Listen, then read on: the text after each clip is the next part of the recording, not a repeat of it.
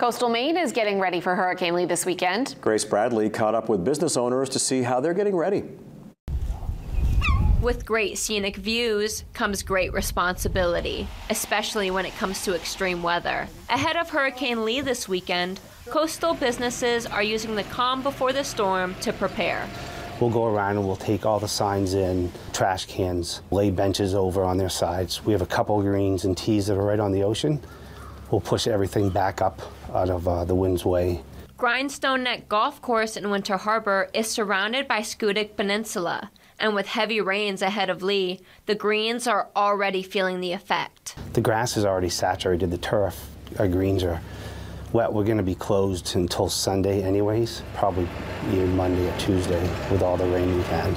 In Steuben, lobstermen are hitting the water to secure their assets. I've taken up half my traps and shifted the other half inside into Pigeon Hill Bay, hoping for some cover while this hurricane hits. I've taken up 120 in the last 3 days, but I still have 120 out there right now.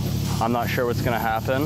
I haven't been fishing too long, but I've been fishing long enough to know that 70, 80 mile an hour winds in here, 20, 25 foot seas is not gonna be very good. The already rainy, wet summer we've had has been detrimental to businesses. We're down from where we were last year. We lost pretty much the whole month of June, half of July was wet. We had a better August, but September's been pretty much a loss. If the weather's bad, it rains, we lose all business. Nobody comes to play. Although I suspect there'll be people that want to play in a hurricane. And the fog is what's been killing us the most because it's hard to see your traps and you might miss one every now and then, and overall you just miss out on money. Summer weather in general has not been very good, and this on top of it, Hurricane Lee is really, ending off the summer in a great way.